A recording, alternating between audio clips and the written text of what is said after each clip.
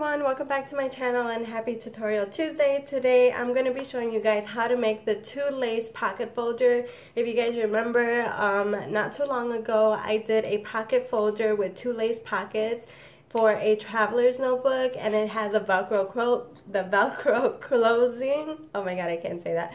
And a lot of you guys requested for me to show you guys how I did it, so that's what I'm going to be doing today. Mine is going to be Valentine's Day theme, and it's not going to be for a traveler's notebook, but I'm going to do it the same way because the only thing you have to do is insert it into a traveler's notebook, and then you have a perfect insert. But because I don't have a traveler's notebook that's large enough right now, I have my Walmart TN, the lace pocket wouldn't fit. So I'm just going to do a basic little Valentine's Day folder, and I thought with Valentine's Day coming around, might as well start doing a couple of Valentine's Day projects. So let's go ahead and get started. The first thing that you're going to need if you want to do this exact folder is the lace metal die, and this one I actually purchased it, I want to say from AliExpress. I'm pretty sure that's where I got my lace metal die, and this is for the two pockets. And then the next thing that you're going to need is, of course, a Sizzix machine, or any kind of metal die machine. This is the one that I have. It's the Sizzix. I love it. It is my baby. I've been obsessed with it ever since I got it, and I don't think I can live without it. So you're going to definitely need that. You're also going to need, I have my little trash can. You're also going to need a paper trimmer, a scoreboard. I always use the Fiskars one, and then the scoreboard, I think this is the Martha Stewart or We Are Memory Keepers. I think it's the We Are Memory Keepers. And then I have my ATG gun, so you're just going to need some kind of adhesive. And then you're going to need any decorative pieces. You're going to need some Velcro. And then I have all of my little basic tools, which is like my scissors, my scoring tool. This is for the metal die machine. It makes it really easy to take off all the little itty bitty pieces. So I love having this. It's by Spellbinders, and you can definitely find it at Michael's. A couple of scissors, pencil, and a score tool. You can buy these separately, or mine came with it in the scoreboard. So yeah, and then of course you're going to need the paper of your choice. I'm going to be using this paper pad right here. It's called Better Together. It's by Recollections, and I love it. It's a super cute fun theme. It reminds me almost like a kawaii type of paper pad, and I just love it. I've been using it a lot, and I don't have a lot of prints. Usually the prints that I end up with are like these right here, and I love using all of my stuff. So here are the two. This one's going to be my cover. This one's going to be the inside, because it is going to have to be double-sided, because these are not double-sided. And then I have a couple of decorative pieces that I want to use for my front cover, and then of course my lace pockets. So these are the ones that I chose. They're just pink and white stripes, and I love them. And I already cut them out in my Sizzix machine so that, you know, I can save some time for the video.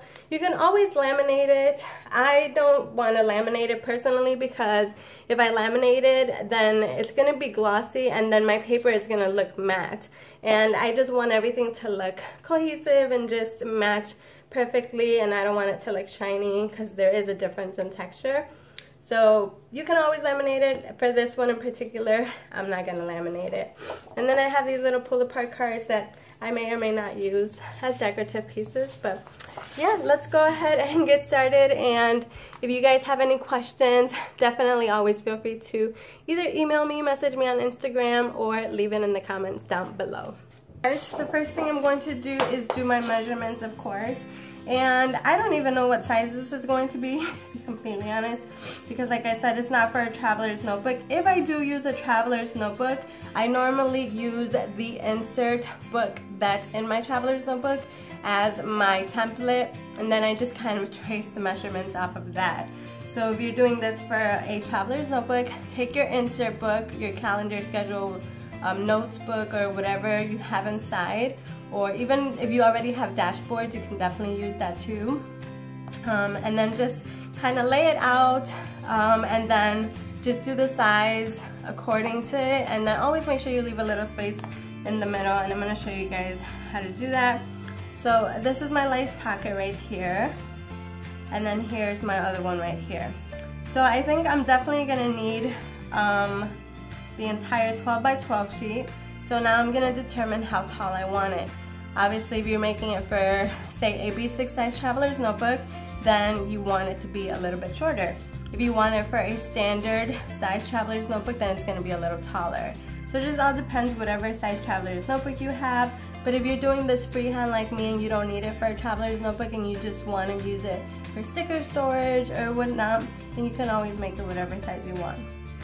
So for mine, I think I'm just going to go ahead and do 7.5. That looks like a good size for me. It gives me a good amount in case I want to use taller stickers, and then I have enough space in case, of course, I'm going to use shorter stickers. So I'm going to go ahead and do that, and then I'm going to do the same thing to this one, because whatever size my front cover is going to be, then I'm going to need to do the same thing to my back cover. So I'm going to go ahead and do 7.5, and then we're going to go ahead and cut.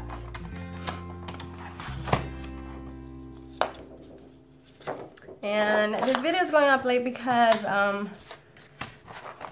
I've been working a lot because I don't have extra coverage right now. So I'm like alternating my hours. So my hours this week are kind of all over the place. And so that's why the video is going up late. Alright, so now I'm going to go ahead and cut this one as well. I can't even, where's the measure? Oh, here they are. I'm like, where's the measurements? This thing just kind of flew out. Alright, so then put all your separate pieces to the side. That way you don't get confused on what is what. So that's my back portion. So now what we're going to do is we're going to go ahead and make our markings for the middle. So let's see, the first thing I'm going to do is I'm going to fold my lines right here. So you always just have to follow the creases. When you do a metal die, it's always going to have creases, and those are the creases that you're always going to need to fold. So I'm going to go ahead and fold this just so that I know exactly the width of this lace pocket. And a lot of you guys have been asking me, I've got a lot of requests on my Instagram about the little planner keychains, and I think that tutorial is going to be next Tuesday, so I'm very excited for that. So if you guys are excited, make sure you guys are subscribed to my channel and turn on your post notifications, because that's going to be fun. Alright, so it's approximately 5 inches, so I'm going to go ahead and keep it at the 5-inch mark. Right, and then 1, 2, 3, 4, 5. So I'm gonna go ahead and take off 1 inch. I'm gonna mark at the 11. 1, 2, 3, 4, 5.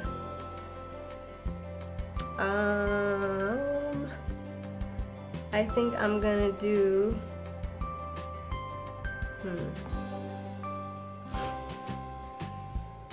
This may be a little uneven. Let me figure this out. Alright, so I figured it out. I'm going to actually end up leaving a little bit of room. So if you see my measurements, here's the 5-inch mark, here's the 6-inch mark, and then here's the 1/2 inch mark, and then if you go down 1, 2, I marked my line for my scoring, and then 1, 2 to the left, I marked my line to the scoring. So left, right, go down 2, and then left, right, go down 2. So you'll see that like that. And then I'm going to go ahead and do the same thing up top. So here is my 1/2, and then 2. Because this is where my little folding crease is going to be. And I'm going to erase this one so that I don't get confused. And I'm going to cut off 1 inch. So the length of my folder is 10 inches, right? So you'll see it's 11 inches. 11 inches long and 7.5 inches tall. Alright, so now we're going to go ahead and score.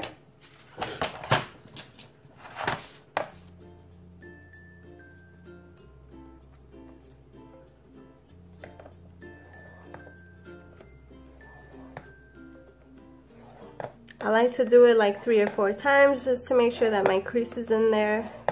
Lately the crease has been a little stiff. And then you're going to go ahead and fold.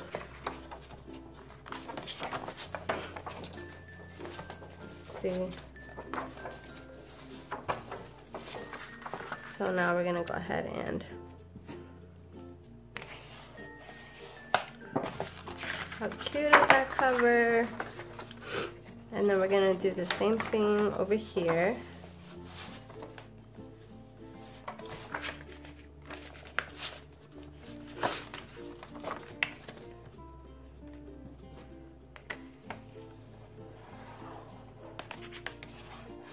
Alright, so here we have the base of my folder. This is my cover, right? So we're going to put that one to the side. So now we need to do the inside. So we're going to do the same thing. We're going to take off 1 inch.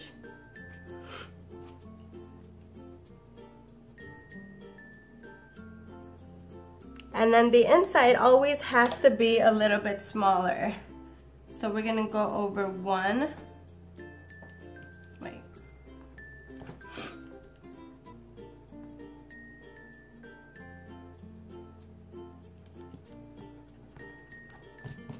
So here's a 1/2 inch.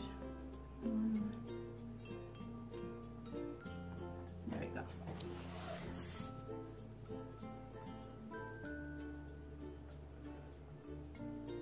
So now we're going to go to the little line next to the 1 and then to the little line by the 1/2.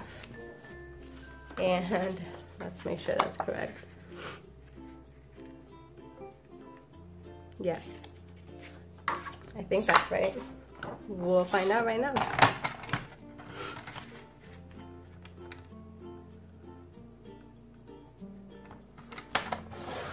So now this, we're actually going to cut these right here. This is how I do all of my double-sided work. It's just easy for me and it works. Alright. So now the moment of truth. You want this base to fit in here, and as you can see, it's a little shorter. So, and this one's a little longer. Oh my gosh, my measurements are off. So I know what I'm gonna do. I'm gonna go ahead and just use the little one because I'd rather be short than over.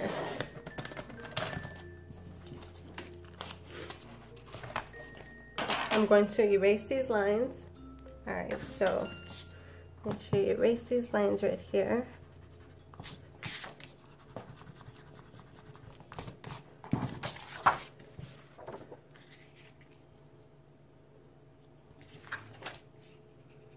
So what I'm going to do is I'm going to add washi right here.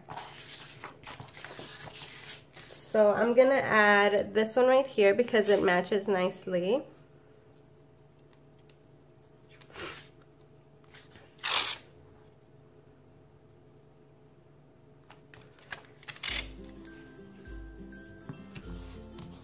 Perfect.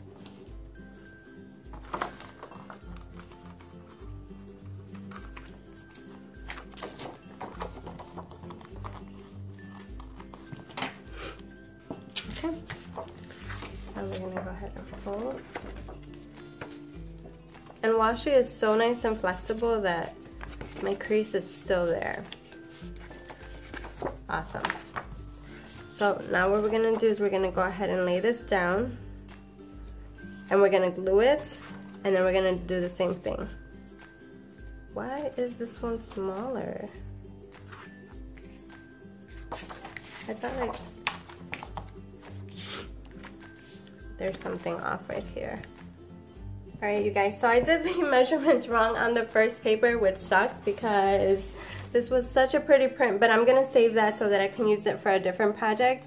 But I revised my measurements and that's what they looked like, so that's the half. And then I went over 3 spaces instead of 2 to my left, and then 3 spaces over to my right, and then score. So now I'm going to go ahead and cut, and I took an inch off. And now everything should be nice and even. And that's because I didn't double check.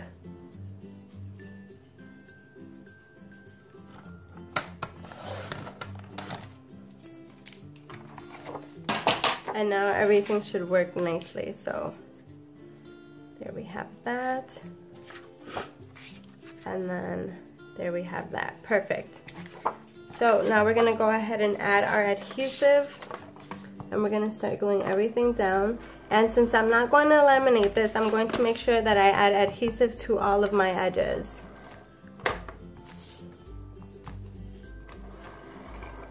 See, so basically when crafting, it doesn't always go the way you want it. Especially when you measure like freehand like me, when I never write my measurements down, and I just, I kind of remember sometimes how I did it, and I just go off whatever size I'm doing and whatever size I want to work on. So, perfect. Now I'm going to do the same thing over here.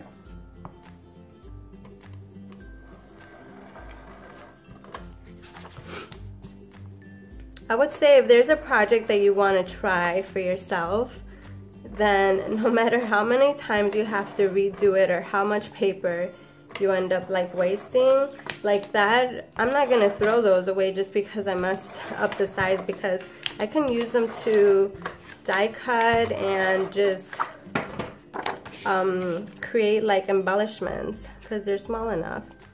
I can even make little folders with them, little tags with them. So there we go. Perfect. And then as you can see, I have a little bit of washi there, which is super cute. It's still nice and hidden and it still works, and I love it. So now we're gonna go ahead and add our lace pockets. I would have totally done a different, this is from the Valentine's paper pad, but it's like a grid. I would have totally loved this one because it's a darker pink and it just works better. And I can even probably just like layer it, but I'm not. So I'm just gonna go ahead and add the lace pockets. And then again, you wanna add your adhesive.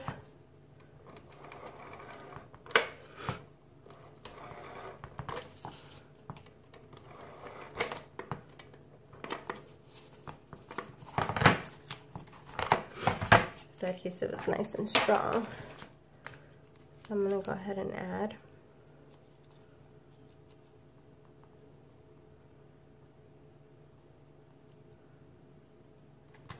Perfect. And then I'm going to go ahead and do the same thing with the other one.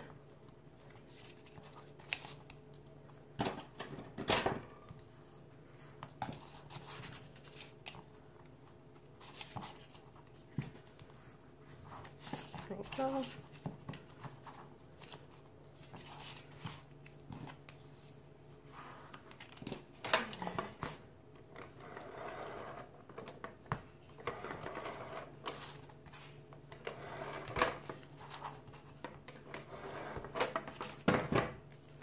And we're going to do the same thing over here.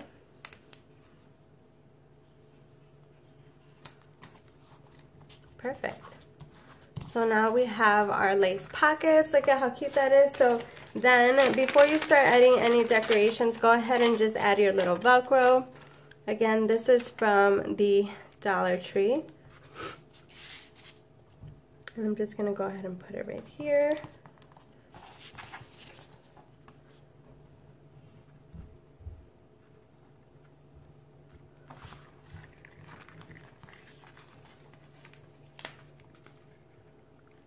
Just gonna even this out before I press down. There we go. Just press, press, press, press, press, press. Super cute. And there you have your Velcro. I love that. So now I can go ahead and add my little decorative pieces. I'm gonna go ahead and add this super cute doily.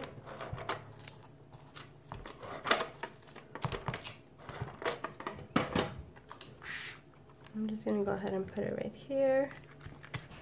I'm gonna go ahead and add the XOXO sticker. I'm gonna add extra adhesive to make sure it stays nice and secure.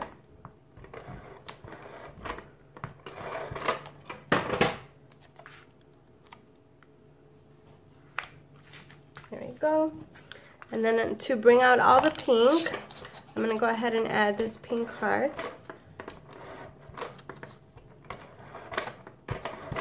This is like a wood chip.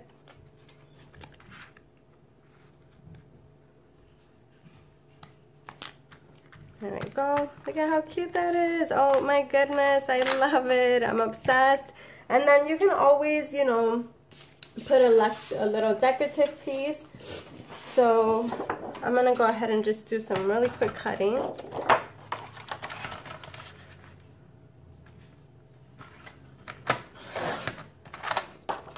I'm gonna use this one we sparkled together to bring out the red and the doily.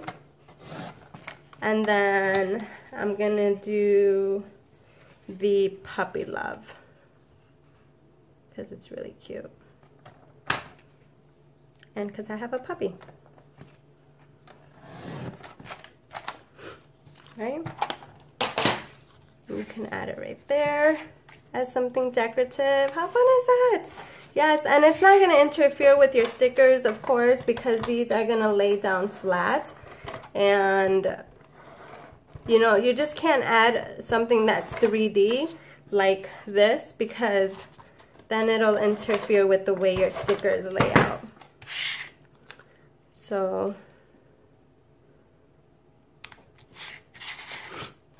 I mean, it helps that it's a grid dot because then I can see like if it's laying down evenly. And I'm running out of glue. Wow, I just ran out of glue. Alright, so it's on this one. Perfect.